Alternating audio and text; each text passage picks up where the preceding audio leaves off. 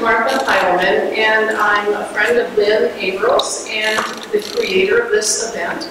And Lynn now has COVID, so I'm sorry she can't be here. And she's really regretful she can't. She was looking forward to it so much. So I will just read her remarks, and then we'll move on. So good evening, and welcome to tonight's panel presentation. The idea for this program came to me from a variety of different avenues. Fortunately, with the help of Paige here at the library and Kate Bryant from the Battenkill Valley Health Center in Arlington, my concept for this program easily came together. For several years, many discussions among family and friends would eventually turn to the confusion of when and how to use pronouns, how to decipher new terms, trans, binary, non-binary, then the appropriate age of transition, and why is they plural? What do other terms mean? And on and on and on. In my email at some point on the online weekly newsletter that was broadcast by the Battenkill Valley Health Center to patients, it announced that a new certified nurse practitioner by the name of Corey Bell, the FNP, had been accepted into their practice. It also noted that his practice would welcome patients in the LGBTQ community that needed his expertise in the field. This sparked my thinking and lack of understanding of terms, personal choices, etc. I called my primary care physician at BBHC to ask if Corey would be willing to be a guest panelist at the program for understanding. She turned it over to me and then over to Kate Bryant, the Director of Development and Community Relations, who has been extremely supportive of the panel presentation. Corey Bell accepted being a panelist. Paige agreed to hold the event at the Manchester Community Library and help with publicity. And Jess Bouchard came on board as a second panelist. And so it all came together. I'm so pleased that my idea was able to become a reality. I encourage all to listen and learn, to be knowledgeable, to help and understand others, be open even if there are still questions. And remember that we're all human beings, living in a world of many changes and many points of view. Let us all try to understand it all as best we can. And thank you very much for coming.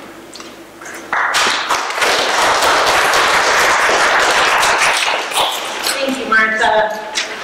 Good evening, I'm Kate Bryan, and as Martha shared, I'm from Battenkill Valley Health Center and Director of Development and Community Relations. We're really excited to be here tonight and appreciate you joining us for this thoughtful, meaningful, and very important conversation.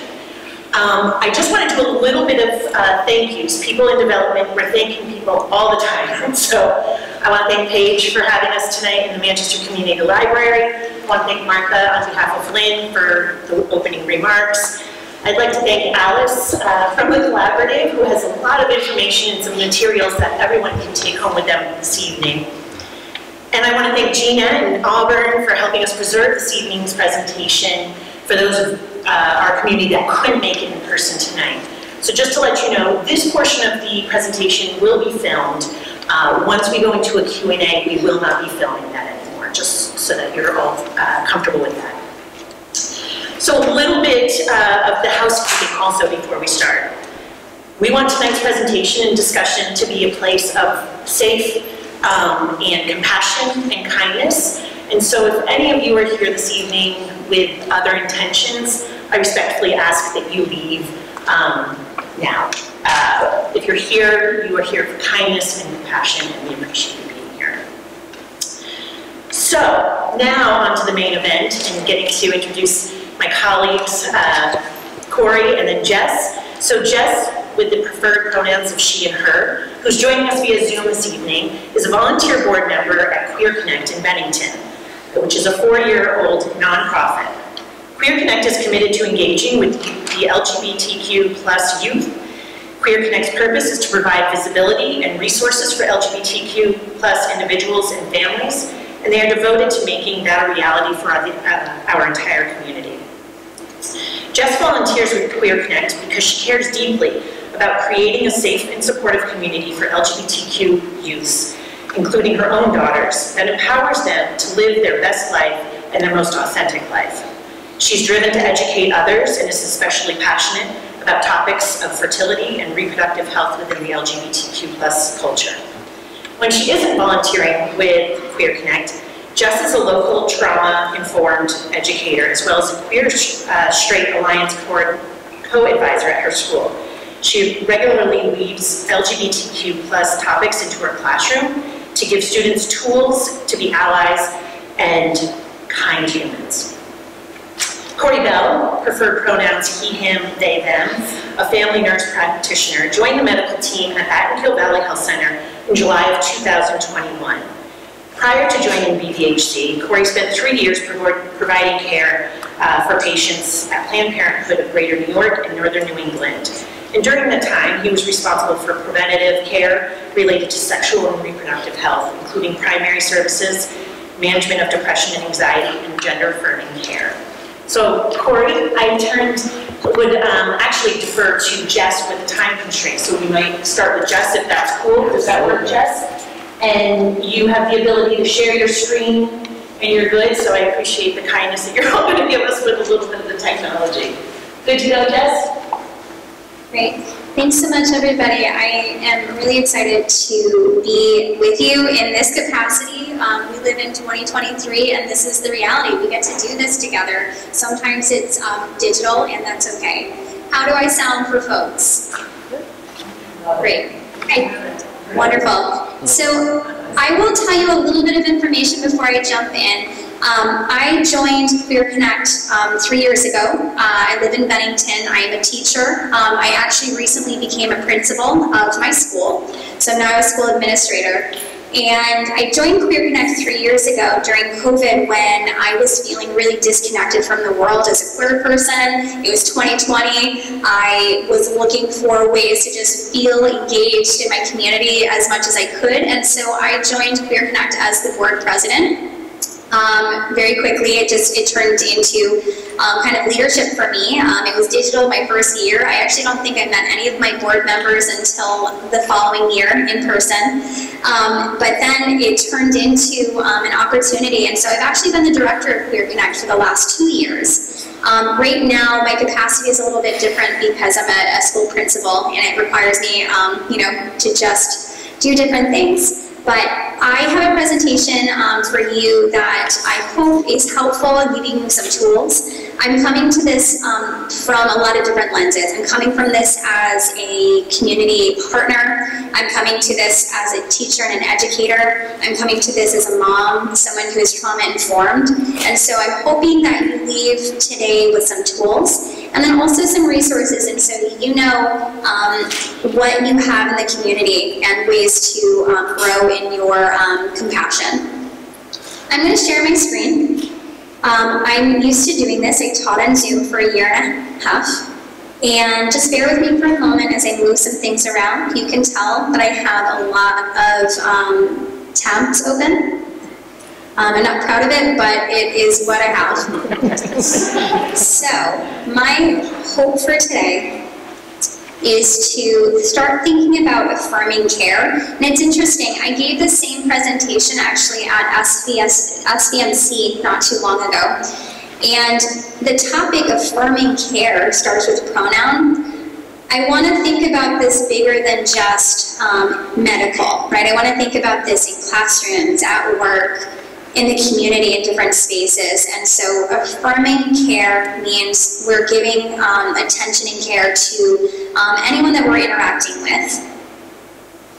So this is kind of a loose kind of agenda for tonight. We're going to move through the things. My hope is to spend about 5 minutes telling you about some goals, telling you a little bit about Queer Connect, and then defining the term SOGI.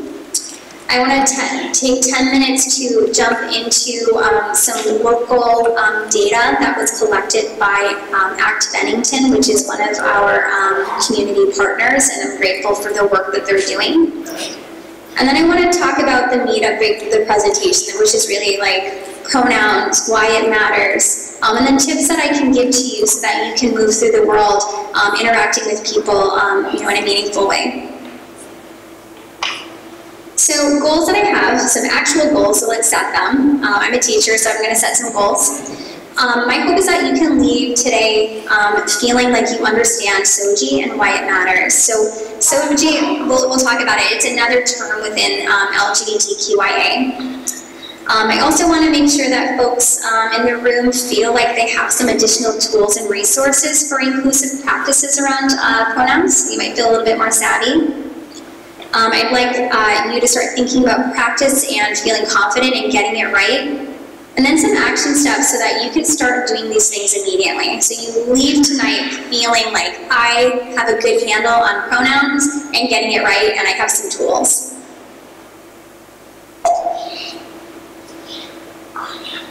So let me tell you a little bit about who Queer Connect is. We are a volunteer-based group.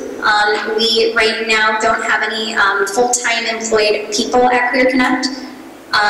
Our mission statement, as Kate was saying, is really to devote our time to increasing the visibility in our community for LGBTQIA people and their families, especially children. We put on events all year long. One of our big ones is Pride, and so if you've been to Bennington Pride, we are responsible for organizing that. So originally when SVMC approached me about this topic of affirming care, I posed a question out to our community, and I said, what I wish my health providers knew about gender identity. And these are some of the things that I got in response. And I think, honestly, again, this isn't just medical. This applies everywhere. So folks said that they wish that their healthcare providers knew that pronouns matter, that getting pronouns right in all settings is not just meaningful, it's life-saving. They also said that trusting that patients know themselves was important. They also said that assuming is bad, right? They also said that focus on patients' priorities. It's not necessarily the provider's job to have priorities, it's the patient's job to have those priorities. Understand each person's comfort, and then lastly, misgendering happens and how to recover. So this is really the basis for the work that we're doing, especially in our community when we're talking with medical folk. So let's just pause and let's identify this word SOGI. It might be new to you.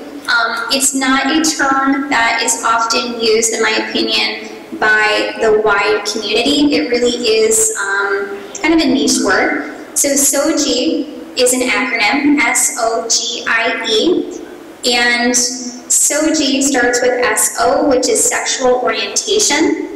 So when people are talking about sexual orientation, what we're talking about is a person's physical, romantic, emotional, aesthetic, and/or form of attraction to others. And so when we talk about our relationships, some terms that fall into sexual orientation would be something like heterosexual, bisexual, pansexual, lesbian, gay, and queer. This is someone's sexual orientation. So it's the SO and the SOGI. And then we want to talk about the GI part of SOGI, which is one's personal, internal sense of their gender. So gender identity is one's internal sense of their gender as defined by that person, which can differ from their sex assigned at birth. So last slide we talked about sexual orientation. We're talking about attraction. This time we're talking about someone's gender identity, which is the sense of their gender as defined by that person. So some words that you might see would be non-binary, cisgender, transgender, gender fluid, agender. There's a lot of words. There's a lot of words. And as you're learning more of them, I think really my hope is always to allow people to understand that gender identity is on a spectrum of things, and these are very personal to each person. So jumping ahead to the E part, so SOGI, sexual orientation, gender identity, and now we're talking about gender expression. This is the physical manifestation of one's gender identity through clothing, hairstyle, voice, body, shape, etc. So now this is how someone is showing up in the world, and they're expressing themselves through their body and through the things like clothing. Some people actually would rather call themselves gender non-conforming, and this is when a person's gender expression does not conform to society's expectation of gender norms. So these expectations vary across cultures and have changed over time. So having that basis right now is really helpful, okay? Sexual orientation, we're talking about that attraction. That gender identity is how someone sees themselves and how they define themselves in the world. And then that gender expression is, how am I showing up in the world? How am I carrying myself? How am I expressing myself? So with that, that allows us to think, like, why does this matter? Why does it matter that someone's sexual orientation is something that they want to share with the world? And I can tell you, as an educator, I think a lot about this, and I think about why it matters in the classroom. I think about why it matters in the text that we're reading. So let's dig into it together. It takes one trusting adult to save a life, and I want to tell you and expand on that a little bit more. So being an ally, if you want to spend a little bit more time and you want an immediate resource, the Trevor Project, in my opinion, is one of the very best places to get resources, especially for youth. But when I say that getting it right and why it matters, it takes one trusting adult. I can see in that room that there's some adults in there, and I can also see that there's some youth in that room. And the adults in the room right now, you have the ability to save someone's life just by being affirming. So the Center for Disease Control and Prevention's Youth Risk Behavior Survey highlights that high rates of adverse mental health indicators among lesbian, gay, bisexual, transgender, and questioning students is higher. According to the Minority Stress Model, mental health disparities among LGBTQ youth result from increased experiences of discrimination and rejection from others. Increased support from others can serve as a prevention, right, as a protective factor, decreasing the risk for negative mental health outcomes among LGBTQ youth.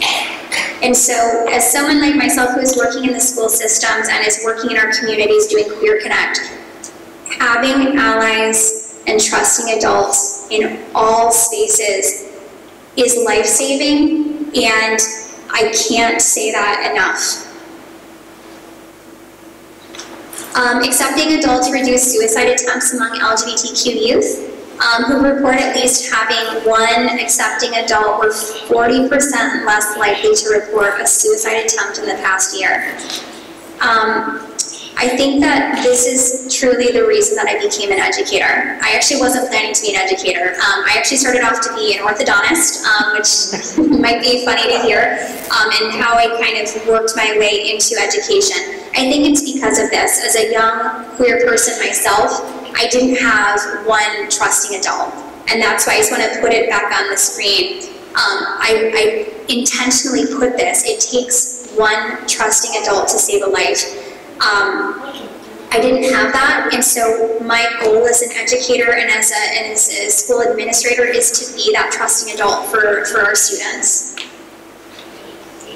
So I want to bring this to Bennington specific. ACT Bennington, like I said, is one of the organizations that we work really closely with, who does a lot of excellent work in the community. And one of the things that they did last year is that they did some data collection. Data is really important to the work that we're doing because it tells a narrative that I can't tell otherwise. We had 472 students from Mount Anthony High School respond to these questions. So I'm going to move through them, but there's some highlights here. One of the questions said, I have felt sad or hopeless. And you can see with your eyes some of that data and those numbers. And if you're looking at the colors, one of the striking things to me is when I see things like 0% at the end. So there's two categories. It's the non-binary and it's the transgender, and it says none of the time. None of the time I have felt, right? So these students are saying that all of the time, most of the time, or some of the time, I feel sad and hopeless, okay? I'm looking at lower numbers for male students who are indicating all of the time. I'm looking at things like none of the time for some other areas like male students, some female students. We have another category called other, but the numbers that are standing out to me the most are the ones from our non-binary and transgender youth.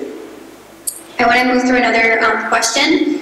And folks, this is hard to sit with. These questions are hard. If you're someone like myself who is working directly with youth all of the time, this shatters me. I thought about hurting myself. None of the time was 56% of females, 71% of males saying that.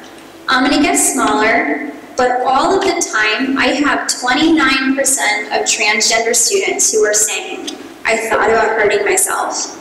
29% of transgender students also saying most of the time, and then 14% of those students again saying some of the time. If you're looking up at that non-binary category, 52% of students are saying that some of the time, I want to hurt myself. 19% of the time, most of the time I'm thinking about it. And then our non-binary students, 10% of them are saying, I'm thinking about this all of the time. Other things you can see, this data is presented a little bit different, but in the past year I hurt myself on purpose. 57% of transgender students are acknowledging that. 55% of other students, non-binary 52. But if you're seeing these numbers and you're doing some similar kind of mental gymnastics right now, you're thinking, gosh, there are some students that are more vulnerable than others. And I think it's very clear to me who they are. In the past year, I made a suicide plan. 57% of transgender students said that they had a plan to end their life. And again, this is the data that informs this statement. It takes one trusting adult to save a life. And that comes in so many spaces, in classrooms, in hospitals, in the community.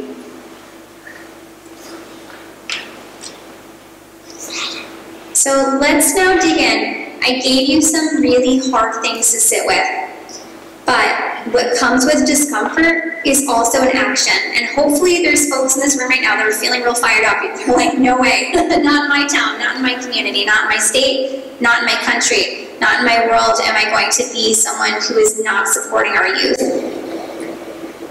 So the meat of this presentation, so we got out of the way, we have some discomforting things happening in our community. So let's be those allies that I'm talking about. Let's talk about pronouns. So what is a pronoun? I was an English teacher for 10 years before I moved into counseling and then into my administrative role. A pronoun is a word that we use in place of a noun, which refers to the people that we are talking to and about. So I or you, those are easy. She, he, those are the ones that are easiest for us to understand and unpack because we've been learning them in books and in language since we were children. But we need to remember that everyone has a pronoun and everybody has a pronoun that fits for them. And the cool thing is, those people get to determine that. We don't get to determine that. So if we're looking at grammar in the English language, we're talking about she and her and he and him. We're talking about those as subjects. We're talking about them as objects. We're talking about them as possessive. Things like hers, that belongs to her. Their, they. In the English language, we have grown up as children knowing that the word they is actually collective, right? It's talking about a group of people. And so it makes it hard when you are someone who knows a lot about grammar and you start interacting with pronouns in a different way and maybe in a way you haven't thought about before. So let's talk more about they. I promise you, if they is complicated for you, we've been doing this for hundreds of years. So the definition that we have here says that English famously lacks a gender-neutral singular pronoun to correspond neatly with singular pronouns like everyone or someone, and as a consequence, they has been used for this purpose for over 600 years. And I think a lot about Shakespeare. I think a lot about early storytelling and oral tradition, where we would use the word they as a singular. Often, like if you're thinking about Shakespeare plays, you're thinking about even actually earlier than Shakespeare, we're thinking about just plays in general, when most of the time characters were actually male characters who were performing. We would talk about they in a singular way, you know, just to represent a singular person. So using they, them pronoun is acceptable and preferred when you don't yet know someone's pronoun. If I don't know someone's pronoun, and I can tell you by looking in the room, I don't know anybody in that room. I could not walk up to you and assume anything about you. So I'm going to use they every single time. If I don't know explicitly the pronoun that you're using, I don't make an error by assuming anything. So they is always, I think, a very safe place to arrive if you don't know someone's pronoun that they use. And even more, this might sound complicated, and it doesn't need to be, but sometimes people use more than one pronoun. Actually, I think I heard in the opening, one of our panelists uses multiple pronouns. Very cool. That's excellent.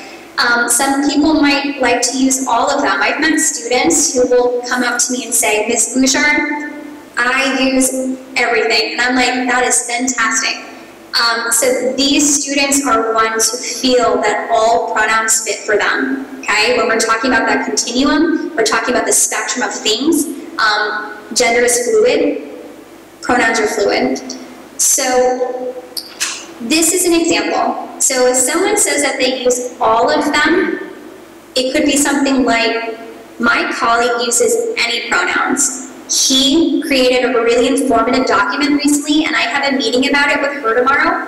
I always look forward to meetings with them. That was 3 different pronouns.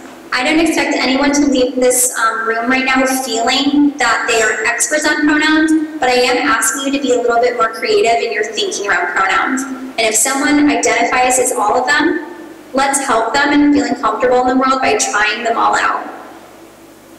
Some people use a combination of gendered and non-binary pronouns, so you might find someone that uses she and they, or they and he. Again, I think it's actually really okay to ask someone to tell you more about it. If somebody uses multiple pronouns, I promise you they're not going to be offended if you say, hey, I noticed that you use multiple pronouns, can you talk to me about that?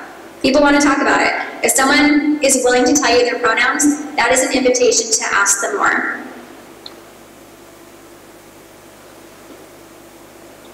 Here's a quote that we wanted to share out. Much like our individual names, pronouns are tied to our deepest sense of identity. They articulate who we are and how the outside world should recognize and address us. And that to me, is kind of the foundation of the work that we're doing, is that when we are getting it right for people and their pronouns, we're meeting them in their most vulnerable state, which is our identity and how we share ourselves in the world. So I'm going to tell you, again, why pronouns matter, but also I want to tell you what happens, the impact that people who are trans and non-binary and people who are gender non-conforming, what happens for them when we get it wrong. I can tell you that there's annoyance. I can tell you intimately about that. My spouse is a trans person in the world. I have a lot of trans people in my life. Annoyance is probably number 1. I think that there's confusion for folks. The impact can be confusion. The impact can also feel like they are invisible. The impact can also be feeling disrespect. It can make folks feel unsafe. Being outed to observers who weren't aware of trans status, that's another one. I can speak all day long about trans lives and why this matters, but one of the things that I want to really caution folks in this room to really deeply consider is that not everybody is out, right? I have students in my building that prefer that we not tell their families. They are safe in our school, we hold them, we lean in, we give them this safe place to explore their gender in our building, and that is sacred to school and not elsewhere. So we really want to be mindful of trans people in general too, especially if other people in their life don't know. I think triggering internalized oppression, feeling not womanly or manly enough can happen for folks when we get it wrong. And then being targeted for violence based on their trans status. This all comes from an allyship workbook by Davey, who is actually local to us in Massachusetts, and this is a workbook and a resource that I highly recommend. If the library has it on hand, I would have it out on shelves, and if you don't, I think it's a great one to get on your shelves. But these are the things that are cozy for our trans and non-binary folks when we get it wrong. So this is tip time. How can we get this right, and how can we get better? So I actually want to start by saying this is really an important one. I know that at Queer Connect, our board member, Alyssa, who is also with ACT Bennington, had put this note here, and it's something that I'm so cautious of now. Avoid using the phrase preferred pronouns. I see it everywhere. I see it in language even at my school. We're trying to get our students to share with us their pronouns so we can get it right. But we're also kind of doing a little bit of harm by saying, what are your preferred pronouns, instead of saying things like, what are the right pronouns? Because do we want people to feel like it's a preference? Just, you know, when we are saying what is your preferred pronoun, we are actually saying to someone, what, you know, this is an option for me to call you this, right? If we are now in place of saying preferred and we're saying what is your right pronoun, or just saying what's your pronoun, now we are saying that we are respecting you and it's not an option anymore. Preferred means there's an option. It's like when, I'm going to tell you guys a secret. My name is Jess. My legal name is Jessie Lynn. My preference is that you call me Jess, right? That means that it's optional to call me Jess. You could call me Jessie Lynn, I'm not going to be offended. But if I did say that the right name to call me is Jess, I think that that language is a little more inviting to you to know that I don't like being called Jessie Lynn. Just saying.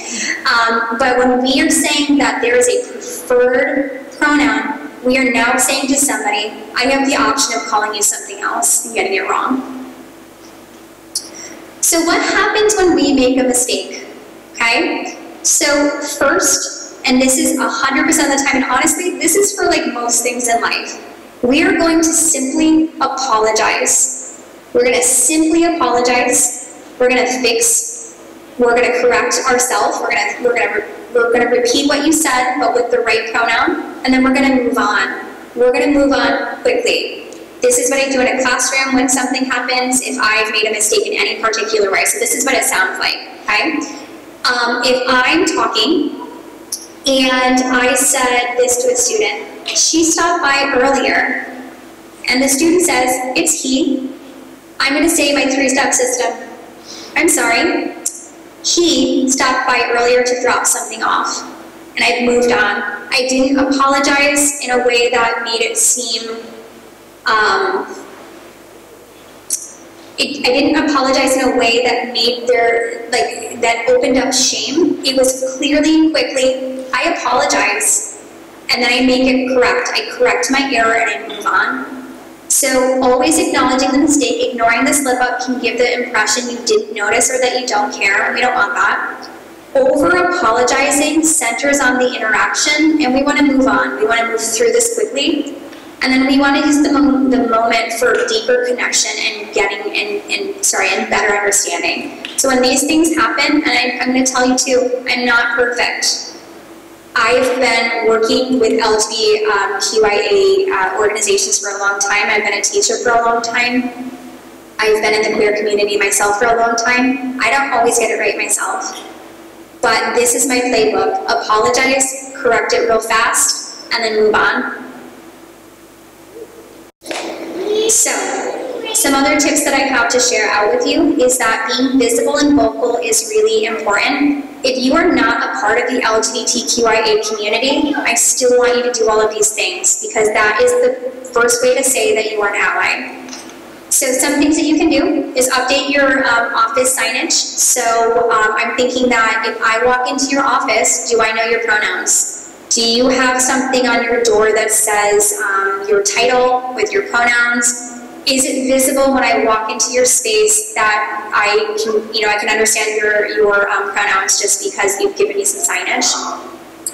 Things you can also do would be like changing your Zoom name, which is funny because right now mine just says Jess Bouchard. I don't think it gave me the option of putting my pronouns when I signed in, but I would say putting your pronouns right on your Zoom is good. Changing your email signature to include your pronouns is another great way that folks don't have to ask and they automatically have that information. Wearing a pronoun pin or a lanyard or a badge. I love when I see medical folks with their pronouns. I can tell you 100% of the time, LGBTQIA people, when we see pronouns like that for medical people, we're like, oh, there's an ally, right? Like, you see me, you understand. Correct misgendering when you hear it. So if you are in the community, if you are someone who is cisgendered, you are not a part of the LGBTQIA community, please help us. If you hear the misgendering happen, move it along quickly, but help and help with that pronoun so that we can move on. And then always thank people for sharing. So one of the first things that I do when I meet anybody, it doesn't matter where I am, I could be at Walmart and someone says, hey, I recognize you from somewhere. And I'm like, oh, I'm Jess, she, her, I work with Queer Connect, right? I make it a normal practice. My students at my school, 100% of them use their pronouns every single day. When we prep them to do anything in the community, they 100% of the time say their name and their pronoun because we are a culture that wants to say that this is normal. And it is very normal. So other things that I can impart with, other things that I can give you and offer to you is that when we try to avoid using gendered language, I sometimes still do it too. I might be in a space where I say the word guys. Ooh, I don't love that. I have 2 small children and sometimes I find myself being like, hey guys, stop. And then I have to remind myself, I'm like, why am I saying that? Why am I saying that word? So one thing that you can do is try words that is inclusive. Y'all, you don't have to be from Texas to say it. It's a good one, I promise. I walk in any room and I'm like, hey y'all, what's going on? Everybody is a good one. All of you. My most favorite is friends. I will say that in most spaces. If you are my colleagues, if you are my students, it doesn't matter if there's a group of us, I will say, hey friends. Folks is another good one. So we're trying to move away from gendered language to using more inclusive language. So I'm right at the end now. I know that I talked about a whole bunch of things. I gave you terms, I talked about pronouns, I talked about data. Your brain might be spinning, you're like, who is this person giving me all of this information? It's me, Jess Bouchard, I use she, her pronouns, and here are some resources. Queer Connect. I love getting emails from folks. I love getting volunteers. I love getting new board members, especially as my time at Queer Connect is limited these days. Bennington, which is a part of the collaborative, which is also in the room, are great people who are doing excellent work for LGBTQIA people. The Trevor Project is another great one. It has data, it has supports. You can actually, there's phone numbers that you can call if you are in crisis. So that's a great one for youth, especially. Gleason is another one. That is another acronym for, for similar work for gay, lesbian, straight folks. There's the Transgender Training Institute. There's the Family Acceptance Project. These are all within the United States. We also have that book that I referenced, which is a great one. A lot of our information has come from that. We use that as a staple for the work that we're doing. There's a link here, and I can make this available to folks in some capacity. I don't know if there's a way to get your email addresses, if there's like a sign in there, but we can have this available to you if you want to share this out. But these are some other links that you can just click on to have a little bit more information, especially like as you are moving through the world. People who are here today came for a reason. You might be someone who is a part of the LGBTQIA community and you grabbed your folks to come with you. You might be someone who's in, in the medical world who wants a little bit more information. You might be working in the library. You might be a teacher. You might be construction. You could be anybody who came today to be in this place for this conversation. And so I want all of you to walk away having some tools. I'm going to stop my share because I'm done with just this part of things and bring it back and say thank you again for giving me this opportunity to share this really important work with you. Jess, thank you so much for joining us this evening. I hope you can stick around a little bit longer. I also wanted to let you know that inside the brochure from tonight, if you haven't gotten one, there's some more on the way out.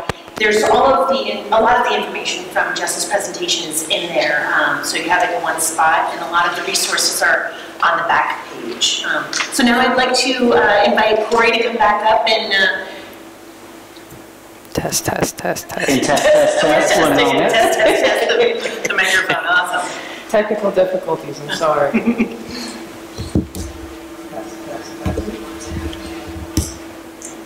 I can just talk about it. Yeah, talk about it. Let's do that. All right. We're going to go Michaels. So, I am really grateful that you guys are here. Honestly, it takes like a lot of courage to come explore something that you might not be familiar with. And as a member of the queer community myself, I just really appreciate that you guys took the time this evening in the middle of the week on a really hot summer day. So thanks so much. Mostly I kind of want to just take you guys down a little bit of journey of what has been. Can you speak up a little bit? Sure. Mostly I want to take you guys down a little bit of a journey of what it's been to be a trans person in the United States over kind of the last 100 years. Is that a little better? Just check it back in. Good.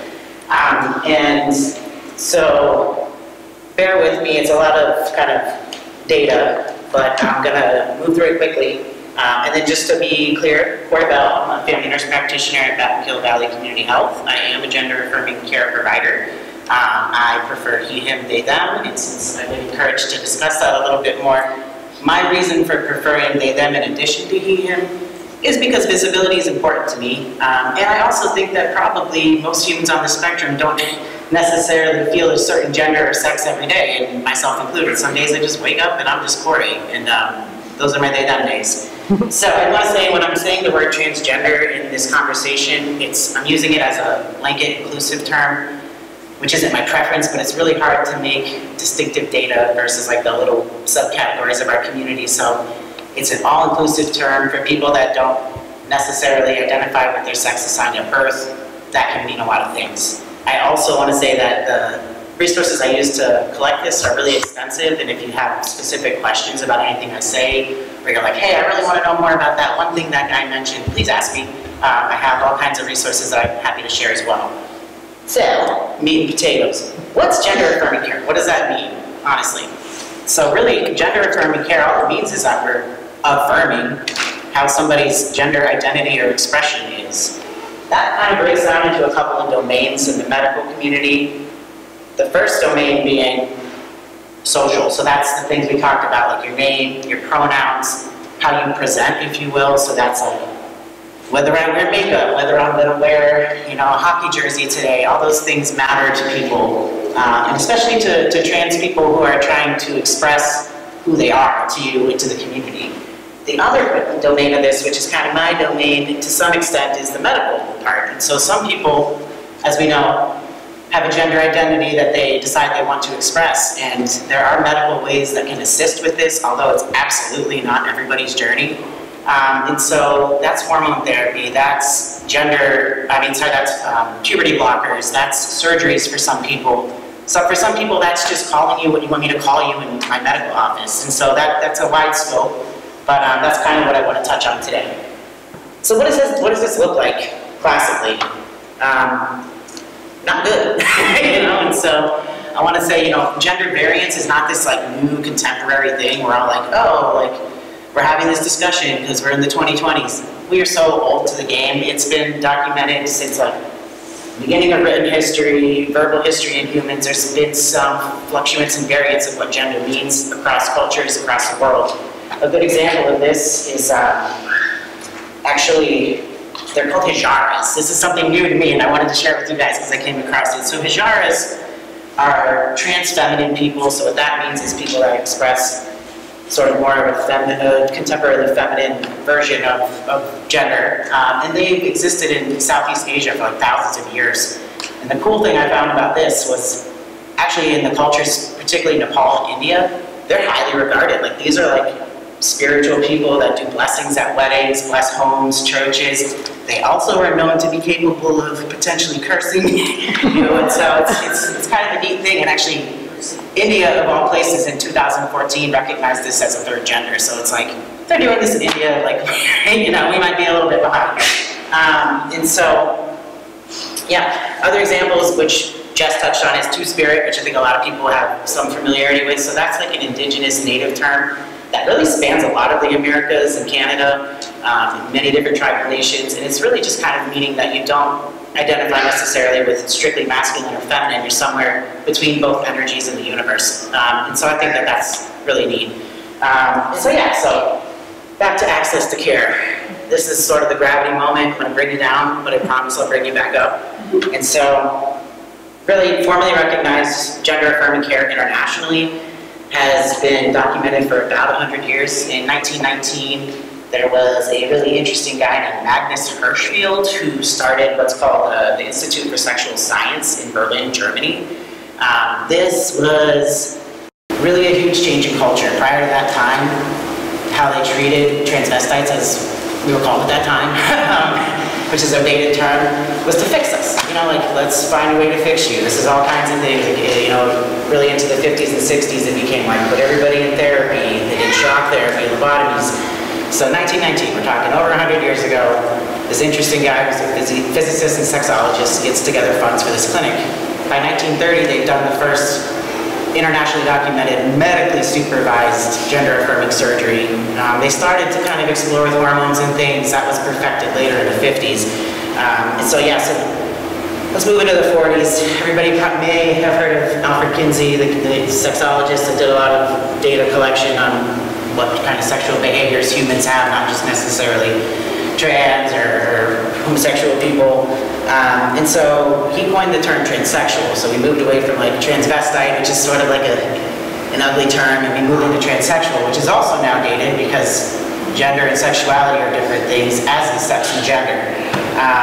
And so 1950s, probably one of the biggest, like, most well-known transitions was Christine Jorgensen. Does anybody familiar with that name? So she was a really well-regarded member of the military, a GI, who actually went to Berlin and had pretty openly gender-affirming surgery, hormonal treatment, and it was kind of like a national spectacle at the time. People were really interested in it for good and bad reasons, and so that was sort of like the first real introduction to America. Like, this is something that people are doing, it's a medical possibility. And then we get to the 60s, where there's this gentleman named Dr. Harry Benjamin, who was an endocrinologist in New York City, who started what we call now YPATH, which is the World Professional Association for Transgender Health. So like, they make guidelines that make things safe and uniform. Sometimes a little controversial, but basically it's like how medical doctors and professionals, you go and you expect to get a standard of care, and so should trans people have, and so they kind of regulate that. So we're in the 1960s at this point. That's 4 or 5 decades ago now. Nothing really happens until 2014.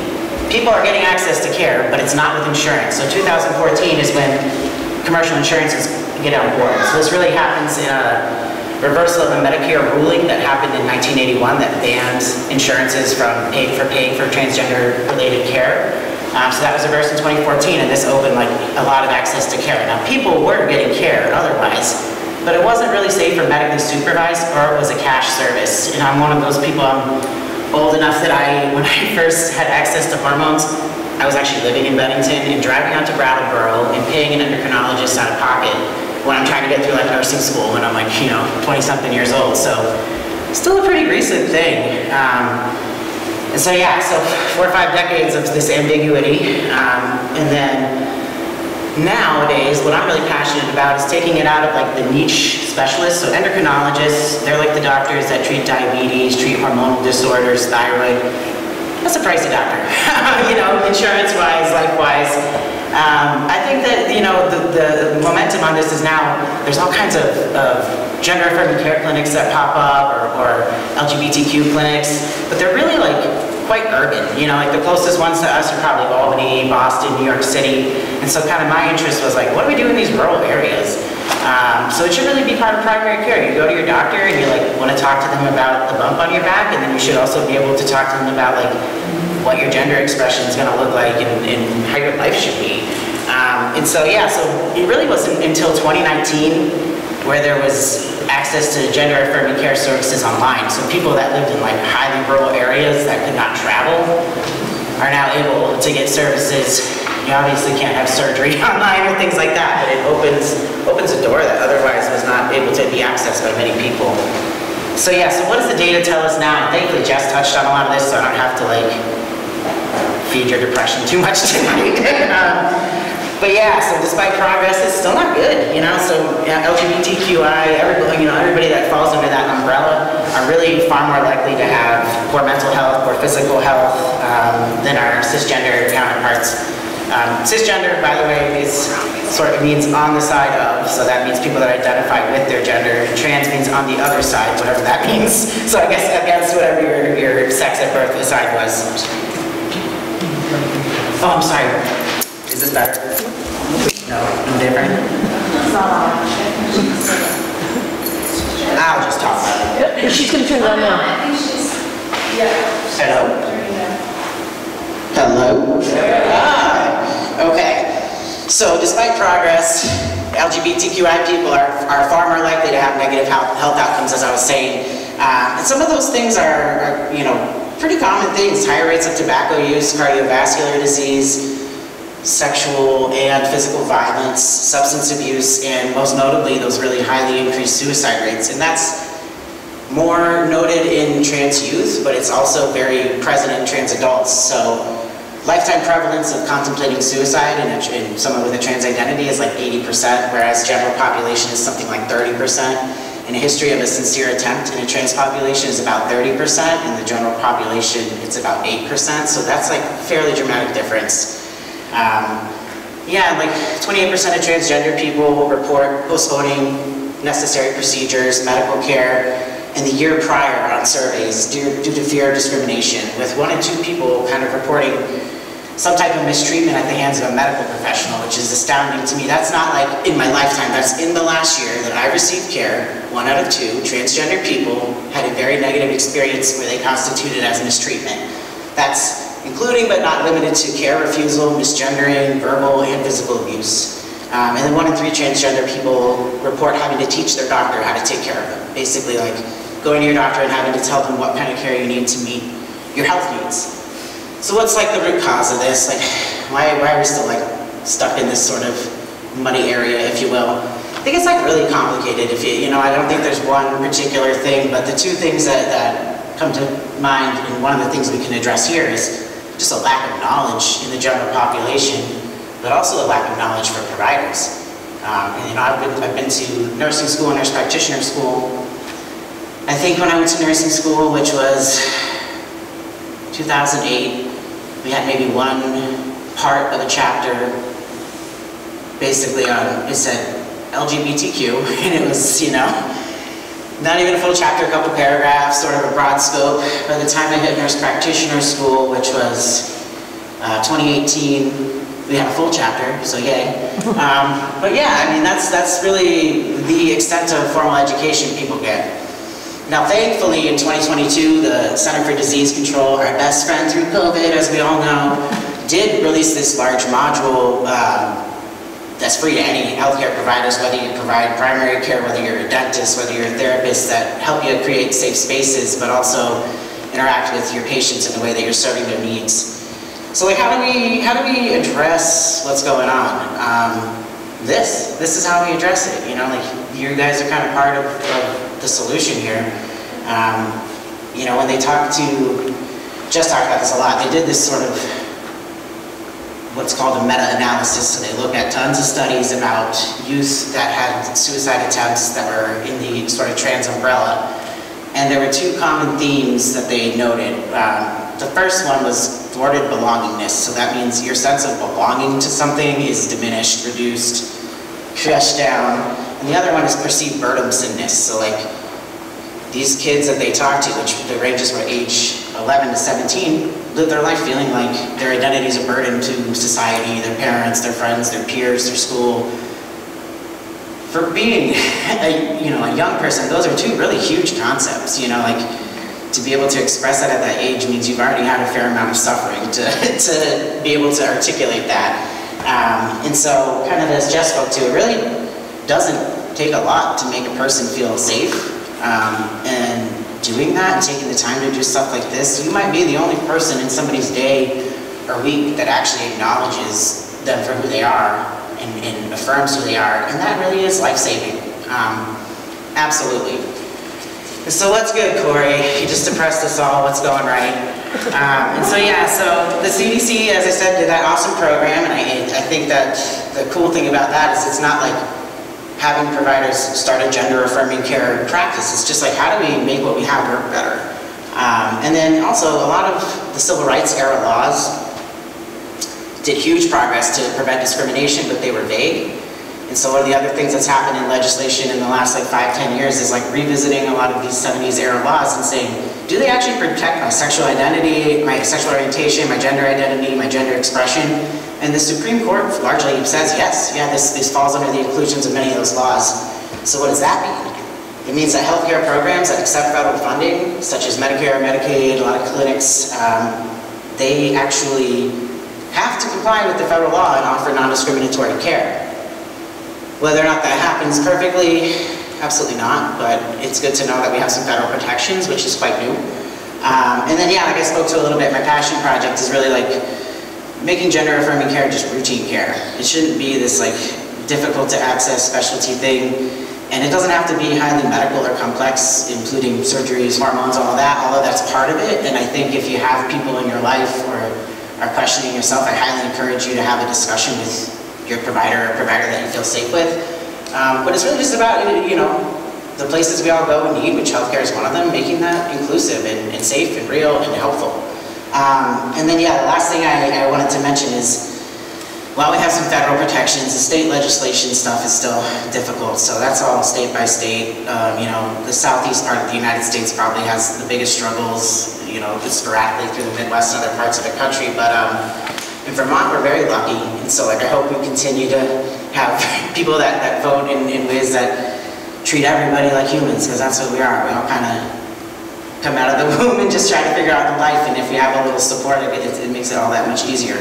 The sort of last little shout out I want to have is there is something called the Vermont Diversity Health Project, and what that does is one of the things they do is they have a database of basically gender affirming and just trans-friendly providers. And so like it could be as simple as, hey, I went to my eye doctor and that interaction was a little bit weird, let me see if I can find somebody else. And so there's this really inclusive database that actually providers sign up for themselves. And so I encourage, if you're seeking care, somebody's seeking care, whether it be gender affirming or not, to use that resource. Yeah, and so mine was a little short and sweet, but that's kind of what I wanted to share with you guys today. And yeah, I really am grateful for you guys being here. Like this is how we make change happen, and this is how we prevent people from going to dark places that we wouldn't want people to go.